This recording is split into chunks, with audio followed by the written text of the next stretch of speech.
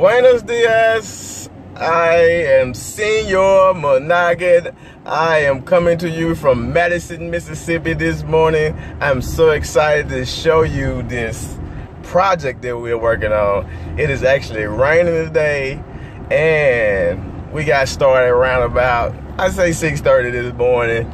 So I'm going to pick up some more supplies. I want to be able to show you guys what we got in store for today. So stay tuned. Phase 2 of Project Kim. We call this the Kim project. Putting down the sand before we put down the pavers around the fire pit. So what we're about to do now, we're gonna tamp it, spread it, smooth it out, so we can get it level nice and good.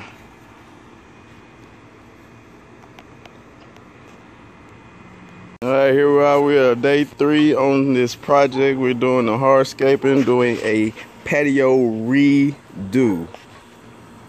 Using all the old material from the patio that was here previously, and also we put in a new fire pit.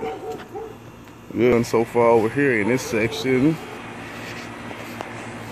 we planted some new flowering azaleas, replanted the monkey grass, split it up, you know, spread it out, replanted some elephant ears. They just need a little water, so they a little limp right now. So trimmed up the rose bush, put down some fresh straw, put down some hydrangeas. Yes, I know y'all love those hydrangeas. Hostas, beautiful. And right over here, we brought the pine straw all the way back. So stay tuned. We're gonna show you what else is up.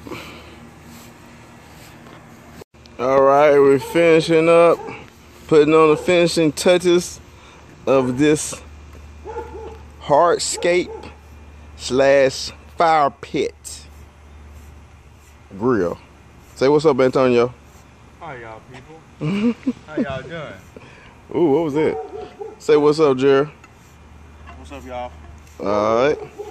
Antonio trying to smooth it out right now, get everything level so we can lay the pavers down.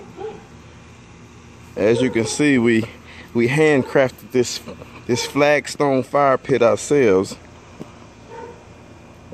and it's gonna be a nice little complimentary for this patio area. Let's take a look over here and see what else that has been done. Yes. So we actually removed some of this monkey grass. It was right over here. We removed it from this patch and we brought it over here, split it up and spread it out. Alright, over here we planted some fresh hydrangeas and hostas and 2 roses, another hydrangea in this little section right here. This little section doesn't get much sun, so we put the roses on the outer edges so it can get a little sun, and put the hostas up against the house and the hydrangeas closer to the house because they're going to be a shaded plant. And right here we're working on building a little closed in space for the garbage area. So that's it. That's about it. Okay. This is the finished product. We are complete with Project Kim. I was just sand around the edges. Grass gonna come up through that anyway. But patio is redone. Patio redone. Fire pit looking its best.